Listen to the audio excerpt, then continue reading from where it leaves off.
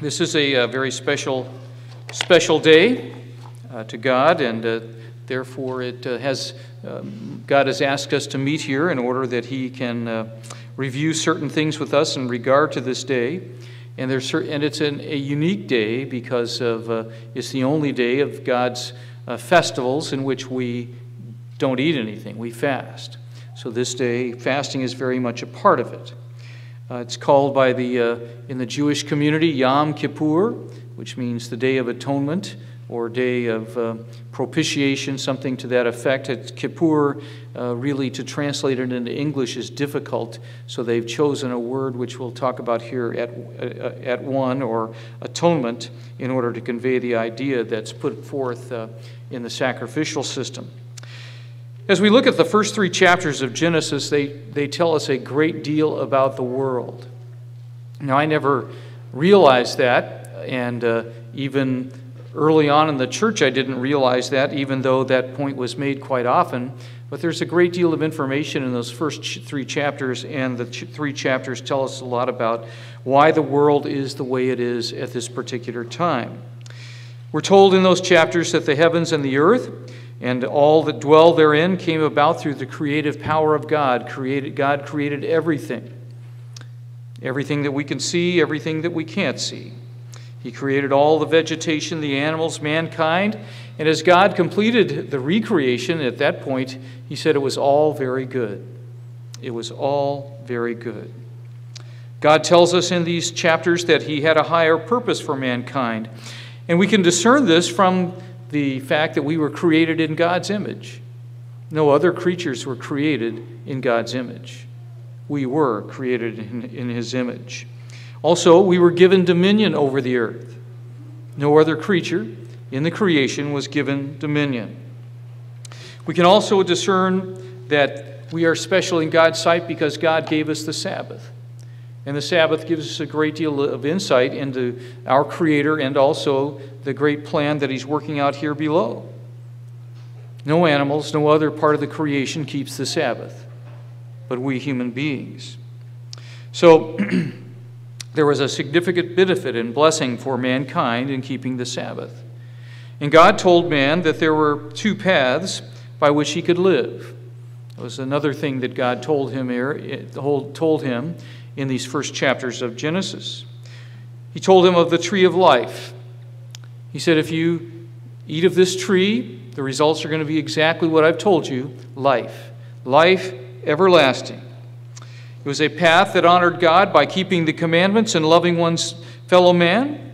He also said there's another tree here called the tree of the knowledge of good and evil. And the second path, if followed, would lead to death. He said, in the day that you eat thereof, you shall surely die. Now, you won't die right away, but you will die. It was a path that didn't honor God, nor did it express outgoing concern for fellow human beings. It was a totally self-interested path. So how did God know there were 2 paths? Is that the way God created it? That there were 2 paths? Is that how God brought everything into being, where there are 2 paths that you can follow? Well, God knew there were 2 paths because God created angels and mankind with free moral agency. So if there's free moral agency, it means there's a choice. So God wants you to make a particular choice, but there are 2 choices, at least 2 choices. So God knew the path represented by the tree of the knowledge of good and evil. He not only knew it because He had created man with the ability to make a choice, but also from personal experience. So as God talked to Adam and Eve on that first Sabbath, do you think He told them anything about those 2 trees and the outcome that would ensue if they chose one tree or the other? Well, do you think He reviewed their personal this experience with them and went over what would happen if they ate of that? As we go on and we get to Genesis 3, it introduces another being into the picture. And this being is the originator and promoter of the tree of the knowledge of good and evil. So He's introduced there. And He's still very much a part of the picture. So we notice the serpent is introduced at the beginning of the Scriptures. God tells us right at the beginning of things that there is this being that is in opposition to you. And his goal is your destruction. So Adam and Eve were warned about the promoter of the tree of the knowledge of good and evil. See, he was the originator and he is the promoter of that particular tree. So as I said, did God tell Adam and Eve about his experience? Might he have shared with them some of that? Let's go back to Ezekiel chapter 28. Ezekiel chapter 28. And as you think about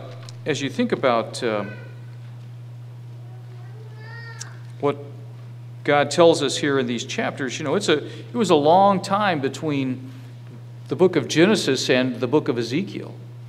A long time took place between that time, and God here in Ezekiel 28 gives us input about who this being is and details about him and his origin. Let's go to Ezekiel 28 verse 12. Moreover, the word of the Lord came to me, saying, Son of man, take up a lamentation for the king of Tyre, and say to him, Thus says the Lord God. And it's interesting that God chose Tyre, which was a trading city.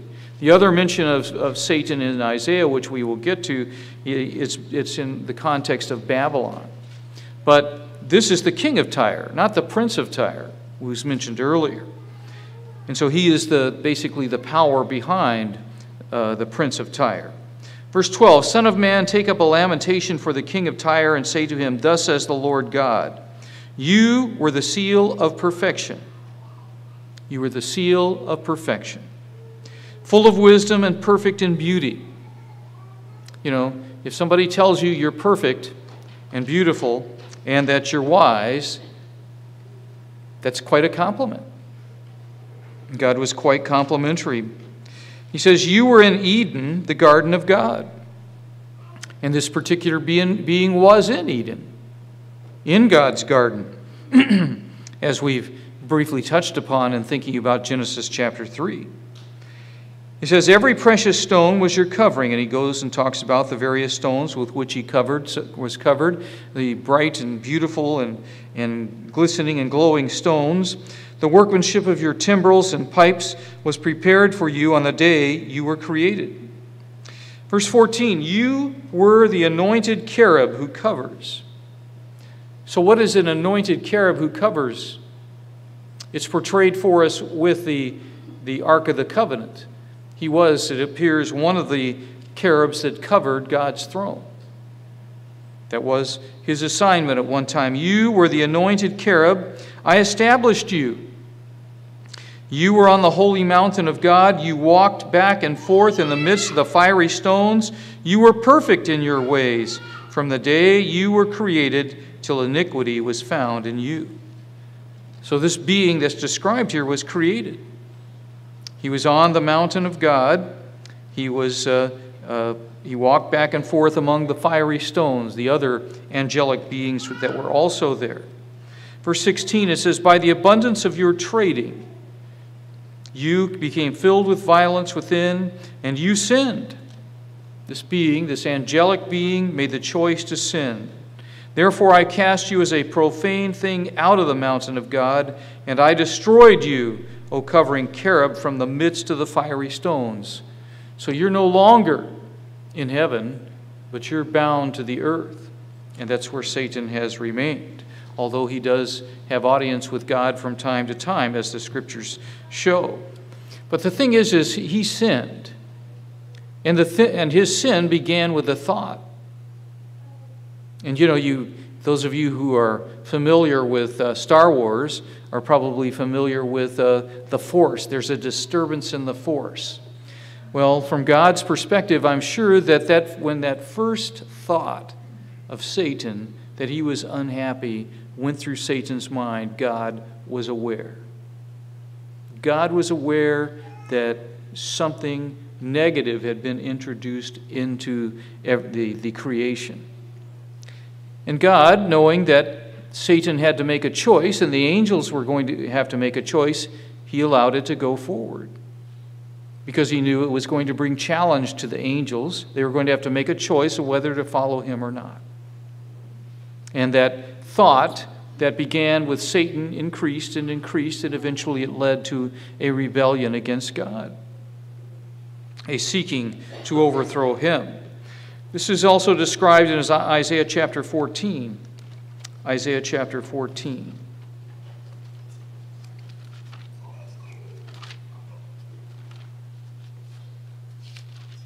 Isaiah 14, verse 12. Here it says, "How you are fallen from heaven, O Lucifer, son of the morning. You have fallen from heaven. How you are cut down to the ground, you who weakened the nations." You know, this was a being who did not uplift and upbuild. He did not do things to the honor and glory of God. In fact, he became an opponent. And in his influence, he weakens the nations. He weakens you and me, and he weakens the nations. And he seeks our downfall. Verse 13, "For you have said in your heart, I will ascend into heaven. I will exalt my throne above the stars of God." So this being, Satan, was given the responsibility of overseeing the earth. But he became dissatisfied with that particular position, and he sought to overthrow God, to remove God from his throne. "I will exalt my throne above the stars of God, above all the angels of God. And I also will sit on the mount of the congregation on the farther side of the north." And God's throne is in the north. Satan sought to overthrow him. "I will ascend above the heights of the clouds. I will be like the Most High. I will remove God, and I will rule the universe. And I will rule it better than he ruled it, without all of the limitations that he put on it." So he sought to overthrow God. In verse 15, "Yet you shall be brought down to Sheol, to the lowest depths of the pit." You know, in Revelation it calls it the abyss. And he is placed in the lowest point in that abyss as a result of his rebellion. And at this point, he's still here. He's still active. And he is a being who seeks our destruction. So God probably told Adam and Eve about Satan and told them about the rebellion and told him that he was a dangerous being. Chapter 3 of Genesis tells us that God warned them and told them about what was coming. But, you know, Adam and Eve really didn't heed God.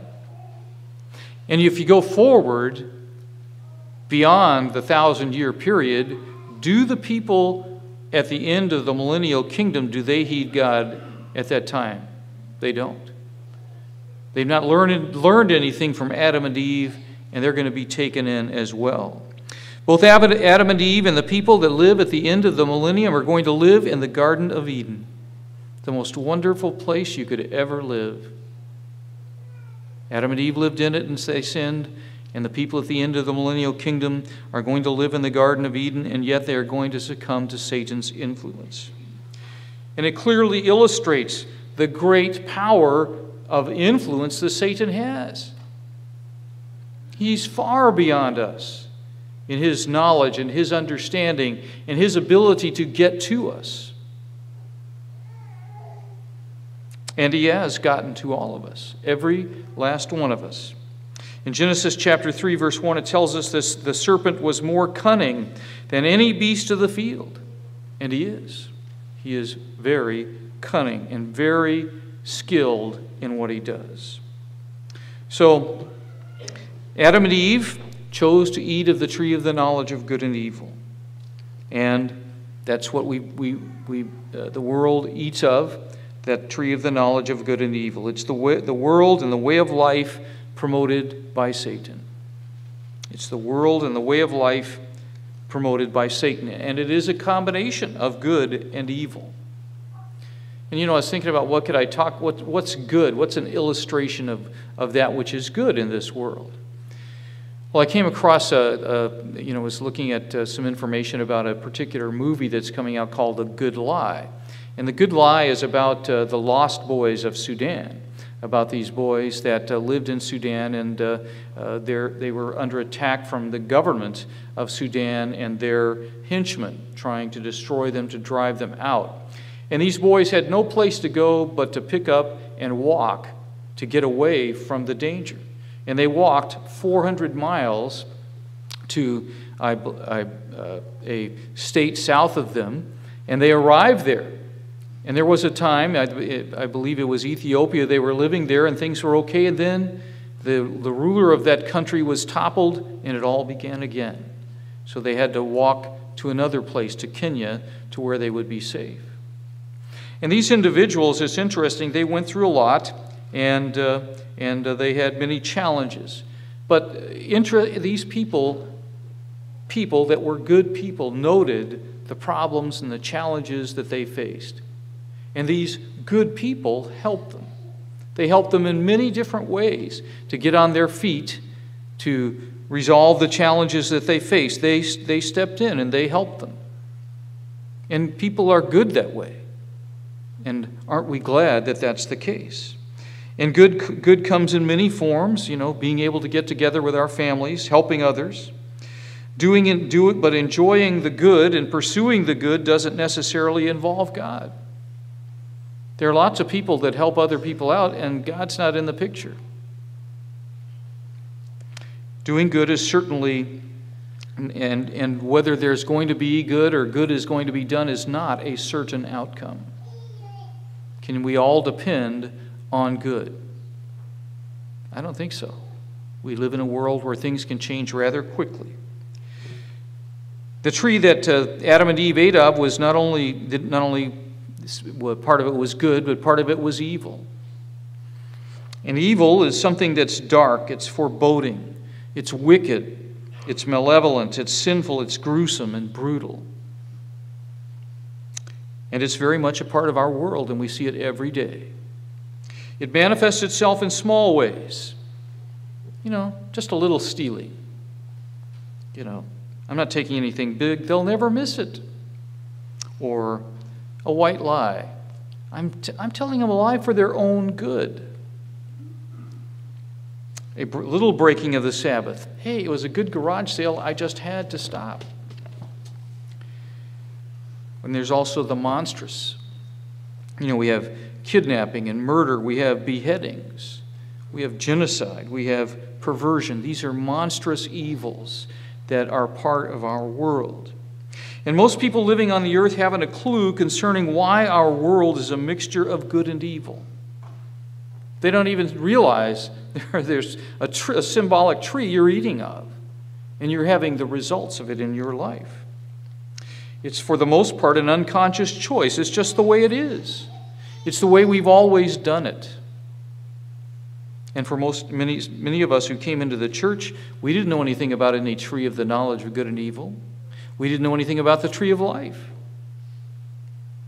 We would have to assess ourselves as being blind at that point.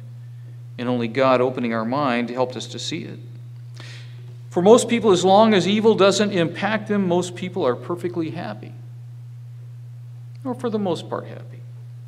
But as we saw in our brief examination of Ecclesiastes chapter 1, living the good life is not satisfying in the long run. Eventually, you come to the conclusion, is this all there is? There must be something more. However, Satan wants us to be satisfied with the good life. He doesn't want us to look beyond this world and the world under the sun. But at some point in life, sin and evil make an impact. All of us face it to one extent or another. And for most people, they are perplexed by the impact of evil. They ask, how could God allow such a thing? Where's God in all this? Why doesn't God stop it? And they find no answers, and it's very easy for them to turn from God. Most importantly, they cannot see a resolution to the problem of evil. How do you stop it? How do you stop evil? The individuals who were flying the airplanes that crashed into the buildings on 9/11, they all died. So did evil stop? No. Other people just filled in the gap, and they're going right on with their evil purposes. So we can see so far that God is the creator of all things, including the pinnacle of creation, mankind. And God is the promoter of the life, the tree of life. Also in the picture is the adversary, Satan, the promoter of the tree of the knowledge of good and evil. And Satan promotes that way because the outcome of that path is death. And that's what Satan wants, is your death and my death and the death of all living things. Anything that reflects God and His great purpose and the beauty and all of the great things about God, He wants them annihilated. And He wants to establish a completely dark world where there will be no vestige of God. But the good news is that there is a resolution to the problem of sin and death and evil. A resolution now for us as God's people, those whom God has called out, and there is ultimately a resolution for all people. So I've entitled my sermon, Atonement, Resolution for Sin and Death. Let's go over now to Leviticus chapter 23. You know, as you think about this, as you go through the scriptures and think about them and you seek to analyze them, one of the things that where you can gain insight into the scriptures is to take the scriptures, the passage that you're looking at, and just try to look at what each verse, what does it say? And think about what it says. And many times as you go through it and look at it that way, it does give you insight into what God is trying to get across to us. But it's more of an organized approach to it. And it's not that you're going to find anything, maybe there will be something that jumps out at you, but it's a way to organize your thoughts and to put God's Word into a form that sticks with you. As we look at Leviticus 23, verse 26, it says that God told Moses to certain things, and it says, also on the 10th day of this month shall be the Day of Atonement. So this is the 10th day of the 7th month, and this is the Day of Atonement. So that is the basic reason we're here. It's a specific time designated by God. It is the second of the fall holy days and the fifth of the fall festivals. And it's interesting that it follows the Feast of Trumpets. And the Feast of Trumpets takes place, then Atonement, and there are certain things that take place according to that order as far as the working out of God's plan. And the day points to something involving atonement, as I said. Atonement in the Hebrew, it's kippurim, and as I said, atonement is an English word used to describe an outcome. Because I don't think we can really put into English exactly what is taking place with the sacrifices. It's maybe something we haven't pinned down in our English. But we can take other words and describe it. In earlier English, atone meant to be at one. It meant to be at one. And atonement means the process of becoming at one. In this case, it's the process of becoming at one with God. So something obviously keeps us from being at one with God. And the question is, how can we achieve that at one-ment? And this day reveals that. Put simply, the processes that unfold in the sacrificial system bring man into at one with God. And we have to remember that the sacrificial system merely points to the reality achieved through the work of Jesus Christ as our Savior and High Priest. So what took place in the sacrificial system is ultimately played out in the life of Christ and the plan of God being worked out. So how is atonement achieved? Well, as I said, the word that is tied in with the Day of Atonement, Yom Kippur, is Kippur, and there's a word that's very similar to it called koper, and it means ransom. It's a similar word and means ransom. And it's a word that helps us to better understand what is meant by the use of these Hebrew words. And that word koper means to atone by offering a substitute. By offering a substitute. And the great majority of the usages concern the priestly ritual of the sacrificial blood, thus making an atonement for the worshiper. In the case of the Day of Atonement, sacrifice was made. And on this day only, the high priest could go into the Holy of Holies, and he went before God's throne, symbolized there by the Ark of the Covenant. And there was a little part that was the lid to the Ark of the Covenant, and there he sprinkled the blood. He sprinkled the blood. And this particular word, and this was the making of an atonement for the worshiper. The verb is always used in connection with the removal of sin or defilement. And it seems clear that this word illustrates the idea of reconciliation in the Old Testament. The life of the sacrificial animal, specifically symbolized by its blood, was required in exchange for the life of the worshiper. So, if you look at it, as we know from Passover, we, because of sin, deserve to die. And the death penalty hangs over our head. But Christ was the substitute. He was the one who died in our stead. And the same thing is pictured here in the Day of Atonement. So the innocent animal was sacrificed for the guilty, a substitute. And you also had a situation where in some sacrifices you put your hands on the animal's head and you confessed your sins on that animal. And that takes place on this day as well. So then you have what's called the mercy seat in English. It's kaparet in the Hebrew, and this noun is used 27 times and always refers to the golden cover of the Ark of the Covenant in the inner shrine of the temple or the tabernacle. So it's that lid to the Ark of the Covenant, that golden lid. It was from above the mercy seat God promised to meet with men. And the word is derived from the root to atone. To atone. And as you look at Romans chapter 3, verse 25, it's a scripture that ties in with this quite well. It's in Greek, and the word there is propitiation in the Greek. And in the complete Jewish Bible, the Romans 3:25 reads, God put Yeshua forward as the kapara, as the propitiation, as the atoning sacrifice for sin, through his faithfulness in respect to his bloody sacrificial death. So Christ died in our stead. And that's part of what took place on the Day of Atonement. So, and the blood was sprinkled on the lid of the mercy seat, and that was only done once a year. So let's go to verse 27. It says, this day shall be a holy convocation for you.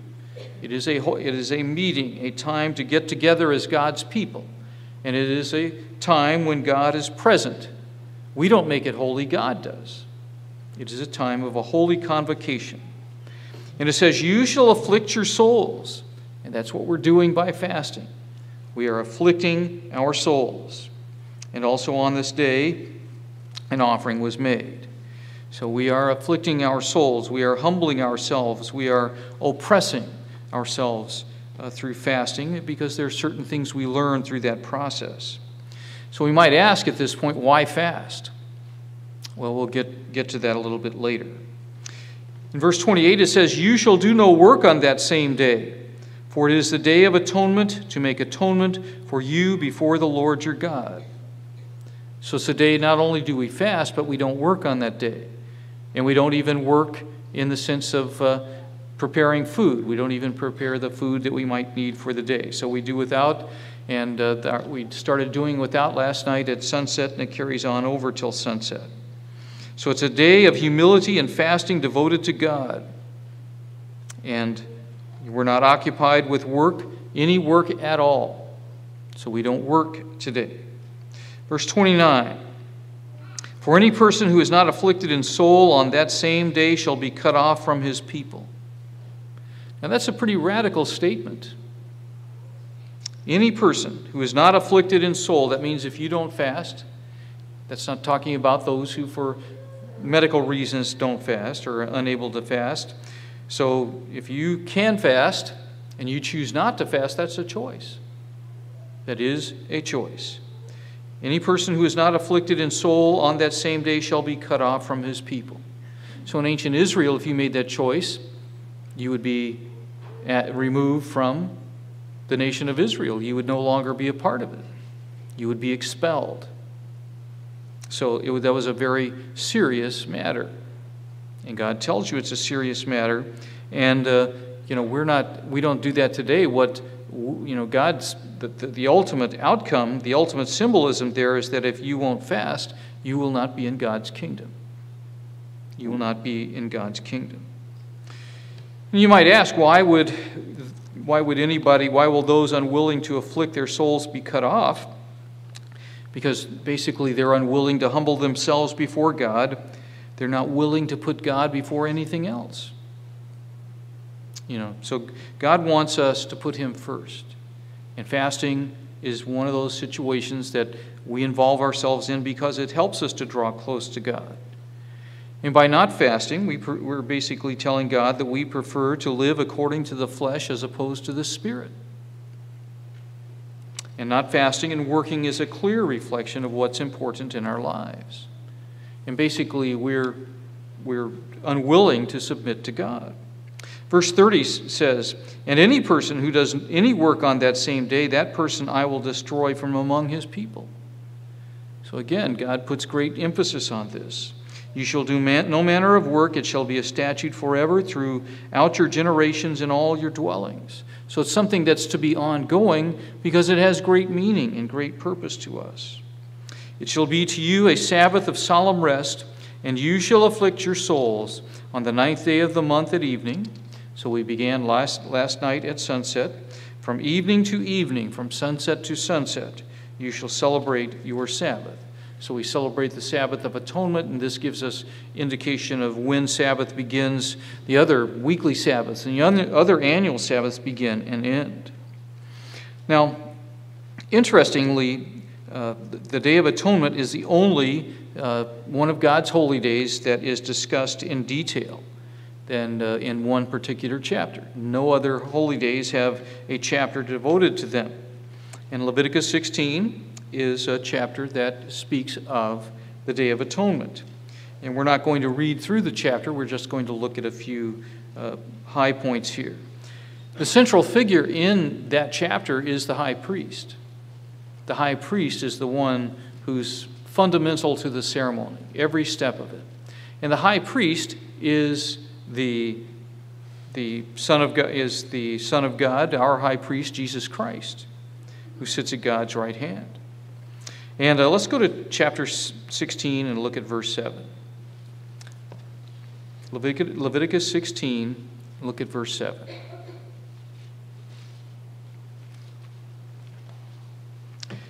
Verse 7 says, "He shall take the 2 goats and present them before the Lord at the door of the tabernacle of meeting." So 2 goats were chosen.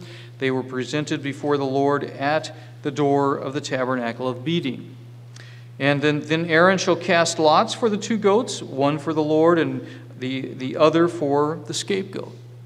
So he's talking about the fact that they're going to cast lots on these 2 goats, and they're going to sort out which one is God's goat and which one is the Azazel goat. It calls it the escape goat, but that's not really an accurate translation of what it is. He's the Azazel goat. "And Aaron shall bring the goat on which the Lord's lot fell and offer it as a sin offering." So they're going to offer it as a sin offering. The Lord's goat is to be slain.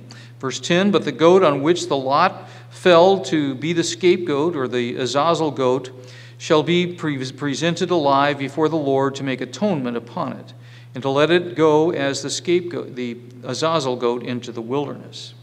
So as I said, the Lord's goat is slain. And you might say, well, why do we do this again? Didn't we do this at Passover? Now, this has a great deal to do with the people that have no clue about the Passover and what that represents, but it's also a reminder to all of us of the sacrifice that has been made on our behalf. And, the slaying of the goat, the shedding of blood, is the only way that sin can be paid for. It's the only way it is remitted, canceled out, forgiven, wiped away, dissolved, and that is by death. As it says in Hebrews chapter 9, verse 22, and according to the law, almost all things are purified with blood, and without the shedding of blood, there is no remission. So if we want to be forgiven, the blood of Christ must be applied. So both goats were part of the resolution of sin and death. And why do we have two goats? I know that as you understand what's being played out here, you have one goat that is the Lord's, very clearly representing him. And the other goat is the Azazel goat. And the indication is we have two beings involved here. God's Son, Jesus Christ, and another being that we've already talked about to a degree, that is Satan. So the other goat that the lot fell upon did not die, and yet it is crucial to the atonement that's being made. There's something that is accomplished through this goat that's important to you and me and everyone. As you look through the commentaries, almost every one of them says that Azazel is an evil demon, or even a chief of demons. He's a demonic figure. And this doesn't mean that the commentators don't try to come up with some other answer. I mean, back in the Worldwide Church of God, they said both goats represent Jesus Christ. Now that is so completely wrong. But I remember the place where that was actually published. That's not accurate at all. The commentators almost invariably refer to the Jews by saying that the Jews believed that this indeed is Satan that is being referred to here, and the one who is the chief of a kingdom of demons. So we have Jesus Christ who makes the sacrifice, and we have this other goat that is a representative of Satan. The Azazel, as we can understand from other portions of the Bible, is not involved in people's sins in that he makes people sin. We can never say the devil made me do it, because he doesn't. He works through spirit influence and deception, and people choose to sin. And all you have to do is look at Adam and Eve. They are representative of us. And what did they choose to do? They chose to sin. And if any one of us was in their spot, we would choose to do the same thing. It's indicative of his power and his influence. And as I said, at the end of the millennial kingdom, when people have seen God's way in action and have been warned, when Satan is released, they come up and surround the city of God. How? Obviously, Satan is good at what he does. And so if he's a powerful influence in the life of Adam and Eve and the people at the end of the millennium, he can be a powerful influence in our lives. He's our adversary. And we have to recognize that. As we look at Revelation chapter 12:9, it gives us an indication of how powerful he is and effective he is. Revelation chapter 12, verse 9. And this scripture, as you come into the church and you begin to look at this scripture and to understand the significance of it, it says in verse 9, "So the great dragon was cast out. The great dragon was cast out, the serpent of old." What serpent are we talking about here? What old serpent are we talking about? Aren't we talking about the serpent that was in the Garden of Eden? See, if you weren't familiar with the book of Genesis, then you wouldn't make that correlation. Called the devil. And what is the devil? And he's called the devil. He is the slanderer. He is the slanderer. The devil and Satan who deceives the whole world. So he's a being who has deceived the whole world. And we were deceived at one time, to one extent or another. I know I was deceived, and really it was startling to realize that how clueless I was. Completely clueless. I didn't know what was going on, why it was going on. I was just like everybody else living my life and had no clue. And this particular scripture was like a revelation. Really? We were all deceived? Yes. We were all deceived. It says goes on here, it says, he was cast to the earth and his angels were cast out with him. So Satan sought to topple God, and it appears that he will try again. But he's deceived us, he's influenced us, and we have sinned. And the sin is ours. And the death penalty that has to be paid is our death penalty, what we've earned. The Azazel goat has the sins of Israel pronounced upon him by the high priest. The high priest took the goat after the sacrifices had been made, and he laid his hands on the goat, and he confessed the sins of Israel over that goat. Now, does that have an application to all of us? This was done for Israel. The sins of Israel were placed on the head of the goat. Consider this, that in Galatians chapter 6, verse 16, we are referred to as the Israel of God. We are referred to as the Israel of God.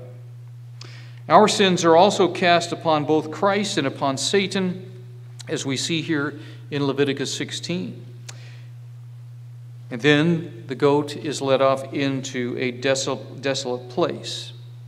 It's interesting to do a little research on a desolate place, because in the Hebrew it means a place not connected by road to any other place. So it's the wilderness. And it's desolate there. In other words, the goat was not to find its way back. They were to take it out there and to leave it. Now, I've seen people say that this goat that was taken out into the wilderness was killed. But is that what actually plays out in type? That's not what plays out. So you may read that in commentaries, but I don't believe that goat was killed. It was taken out far enough and let loose. In 5 different places in the Scriptures, they identify desolate places as being the habitations of demons. And just so we get the sense of it, if we go back to Matthew chapter 12, let's look at verse 43. Matthew 12, verse 43.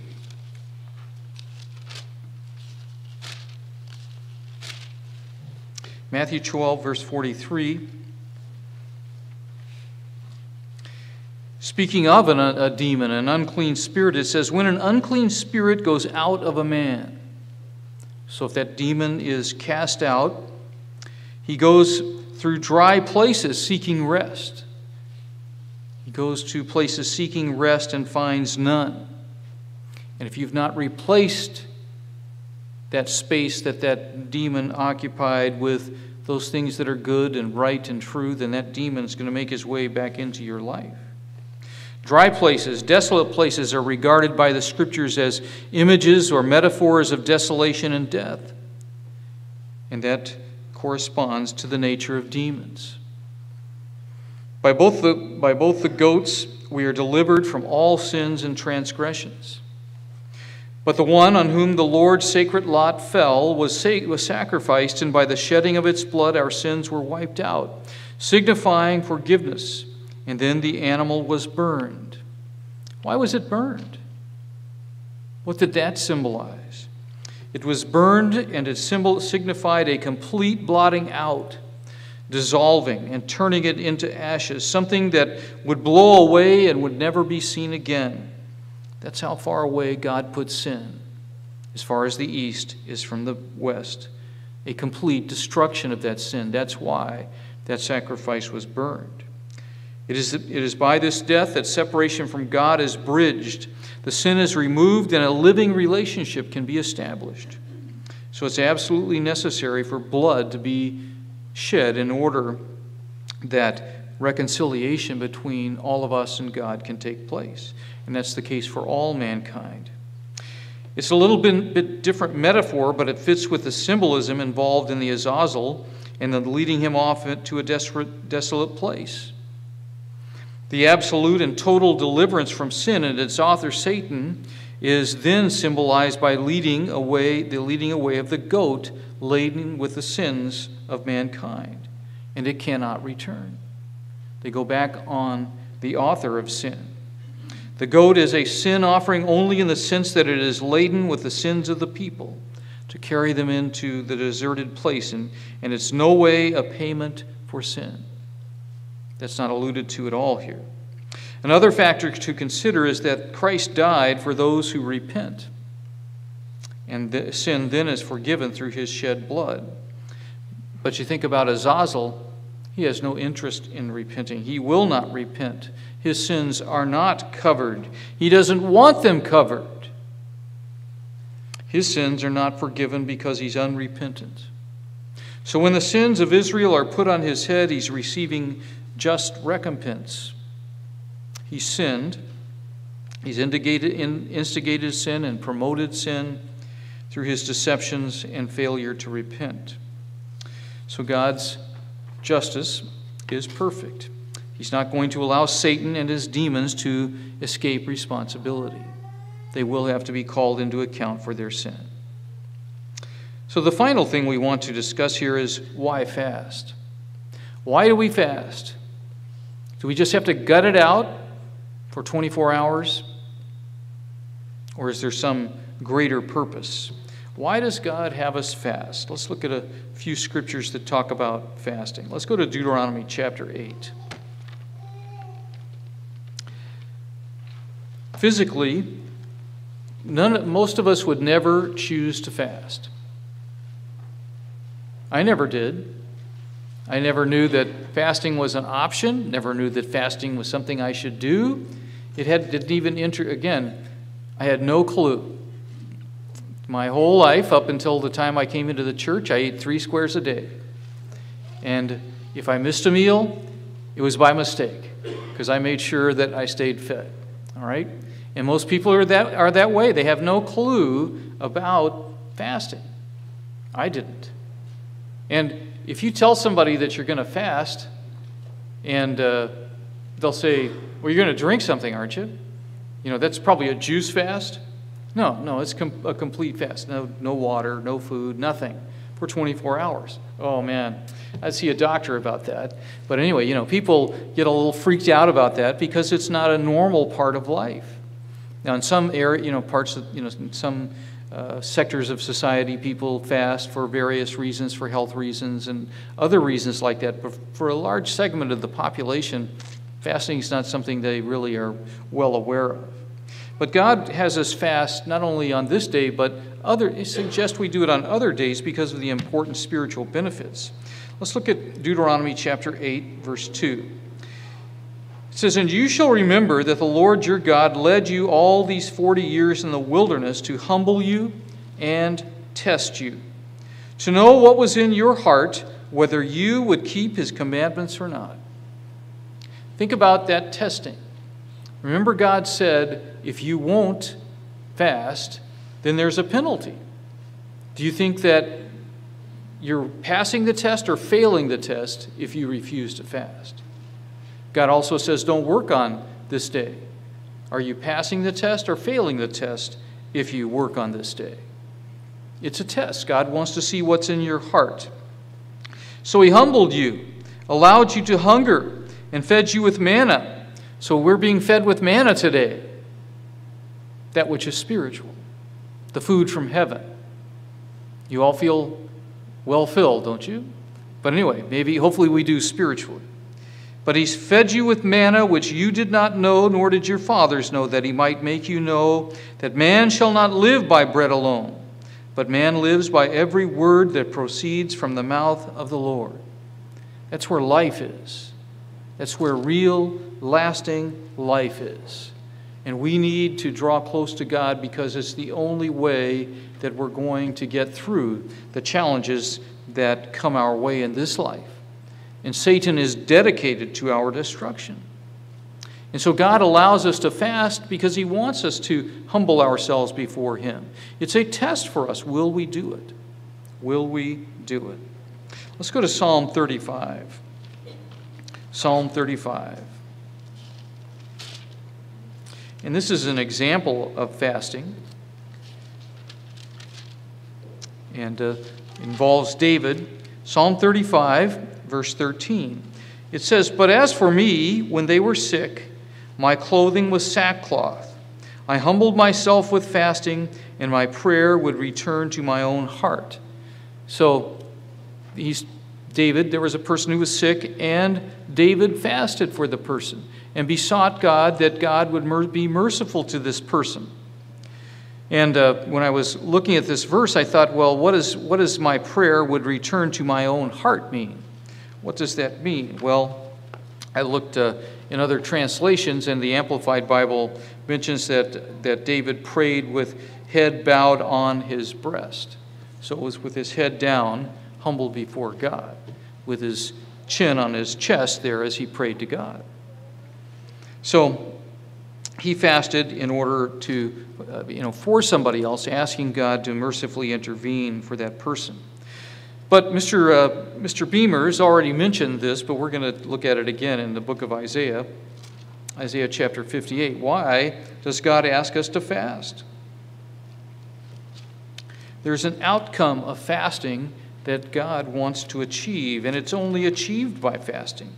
It's not achieved in any other way. There's no other way that what's described here can be achieved. Isaiah chapter 58, verse 6. And he's talked about fasting and the improper approach to fasting. And then in verse 6, he speaks about the proper approach to fasting. And he says, "Is this not the fast that I have chosen?" This is the outcome of the outcome of fasting that you want. The outcome is to loose the bonds of wickedness. Wickedness is a problem for human beings. And we ask that with God's help we can be loosed from it. And fasting helps to loose the bonds of wickedness. Fasting helps to undo the heavy burdens, the burdens of sin that we carry. Fasting is to let the oppressed go free. It's how we really become free. And it says, "And that you break every yoke." Those are all benefits of true fasting and drawing close to God. Those are outcomes that are byproducts of humbling ourselves before God. As he says, "Is it not to share your bread with the hungry?" To quit living a life that's totally self-centered, but to begin to be outgoing in your concern, and that you bring to your house the poor who are cast out, to soften our hearts and to help those in need. "Then your light shall break forth like the morning. Your healing shall spring forth speedily, and your righteousness shall go before you. The glory of the Lord shall be your rear guard. Then you shall call, and the Lord will answer. You shall cry, and he will say, 'Here I am.'" Why is that? Because you've humbled yourself before the great God and drawn close to him, and he has drawn close to you. And you don't ever have to fast. Throughout the year, the Bible never tells you you have to do it. But it's wise to do it because you're going to avail yourself of this outcome. I mean, it's the way we want to be. When you call on God, do you want him to say, "Here I am"? Or do you want him to say, "I can't hear you," because we're so far apart? Let's go to 1 Peter chapter 5 and look at reality here. This is not just figurative speaking, it is speaking about the reality that we face as human beings. 1 Peter chapter 5, verse 8. Peter here is speaking to Christians, and he says, "Be sober. Be sober. Be vigilant. Keep your eyes open. Keep your eyes open, because your adversary, the devil, walks about like a roaring lion, seeking whom he may devour. He's walking around seeking whom he may devour. And as you look at, and you can see Satan's attitude toward us if you look at the first part of the book of Job. The book of Job describes Satan coming before God. And God says, have you noticed my servant Job? And he said, yes, I've noticed your servant Job, and I've noticed that things are really going well for him. And you know what? If you took those things from him, he would curse you to your face. So how much confidence does Satan have in us and our fulfilling our calling? None. He's got a rather cynical view. So God says, well, you can go ahead and take everything he owns and do great damage to him, but you can't touch him. And he did. But Job didn't curse him to his face. So I'm sure Satan was surprised. And then he came back before God, and God says, well, you notice my servant Job. And Job said, Satan says, yes, I have. And you know what? You protect him and put a hedge around him, and if you stop that and allowed me to make him suffer, he would curse you to his face. Now, Job was a very unhappy man through the next trial he went through. But he was a better man for what he went through. God knew his heart. And Satan is our adversary, and he walks about like a roaring lion, seeking whom he may devour, and he would love to eat you, he would love to eat me. And he's always looking for people who are spiritually weak to pick them off. Looking for those people who are stragglers, those people who are spiritually sick. Looking for those people whose attitudes really aren't all that good. And he's looking for an inroad into their life. And he's not going to make you sin. But you know what? He's going to know the button to push. Okay, if I inject this thought into their heads, I know it will be tempting to them. He is our adversary. And we are told in verse 9, resist him, steadfast in the faith, knowing that the same sufferings are experienced by your brotherhood in the world. The people of God all over the world are having to deal with this adversary. We need to resist him, steadfast in the faith. We have certain beliefs, certain understandings. If we're familiar with him, as we take on that adversary and we apply those principles and think on those things, then we can resist him. Let's go to James chapter 4, because it gives us more insight into this problem. James chapter 4, verse 6.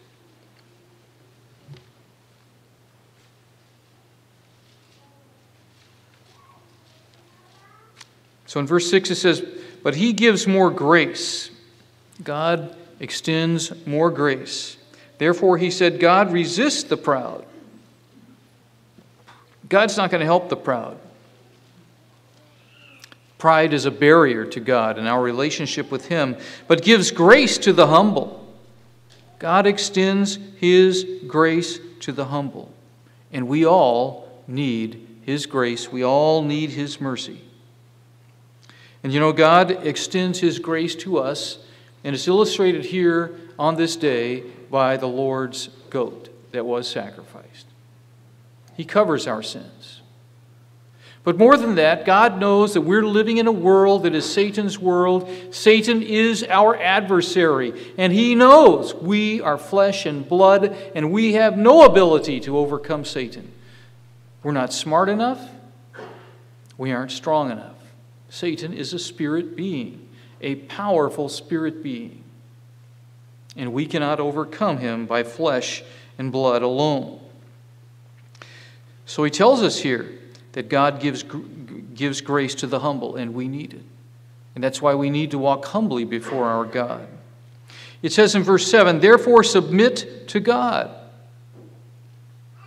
But how do we submit to God? We submit to God by humbling ourselves before him.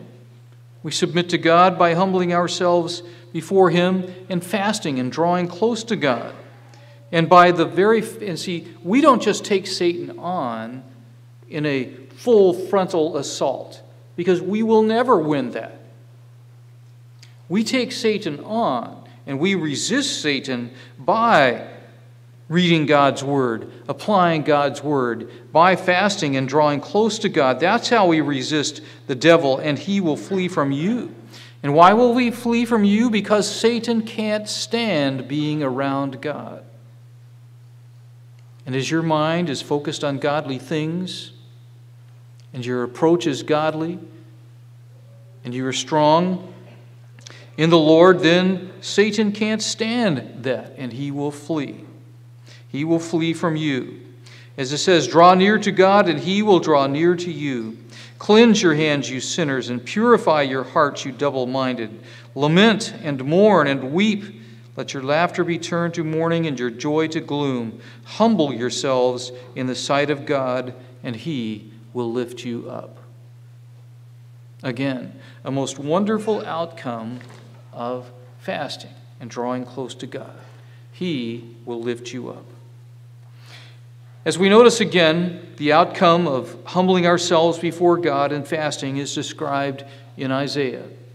In verse 6, as we saw earlier, is this not the fast that I have chosen? To loose the bonds of wickedness, to undo the heavy burdens, to let the oppressed go free, and that you break every yoke. Aren't these the outcomes we enjoy as God's people? Aren't they the outcomes we enjoy because we have been forgiven of our sins, and the blood of the goat has been applied to us, and through our drawing close to our high priest, Jesus Christ, we can overcome the wicked one? But what about the world? The world doesn't enjoy what we enjoy, but they will. But not yet. When will the bonds of wickedness be broken for the world?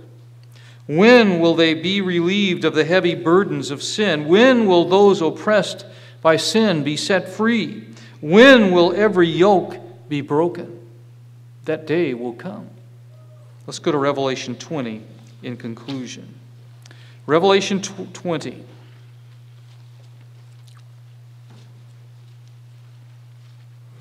You know, as you think about Revelation 20, the people of Israel who kept the Day of Atonement are unaware of what this exactly represented. They most assuredly didn't know anything about Revelation 20 beginning in verse 1 because it wasn't even written then. The books of Genesis, Exodus, Leviticus, Deuteronomy, and Numbers, all of those books were written before 1400 BC. And John didn't write until 100 AD. So you have 1,500 years. They never knew what it meant. They will. And even people living today with the Bible on their shelf gathering dust, they don't know what this is all about. Revelation 20, verse 1. Then I saw an angel coming down from heaven, having the key of the bottomless pit and a great chain in his hand. Remember, Satan was put into the depths of the pit? He had a great chain in his hand, and he laid hold of the dragon, that serpent of old who is the devil and Satan, and bound him for 1,000 years. What a great day that will be. And cast him into the bottomless pit and shut him up and set a seal on him that he should deceive the nations no more till the 1,000 years were finished. But after these things he must be released for a little while. So for 1,000 years he will be bound. And when Satan is bound, then man will be unbound. The problem of sin and death will be resolved for them. And as they come under the blood of the Lamb, and Satan being no longer able to deceive the world, what a wonderful world they have ahead of them. And we can enjoy that world today because of our calling. So rejoice in the fact that we understand the meaning of the Day of Atonement, and most importantly, that we can be at one with our God.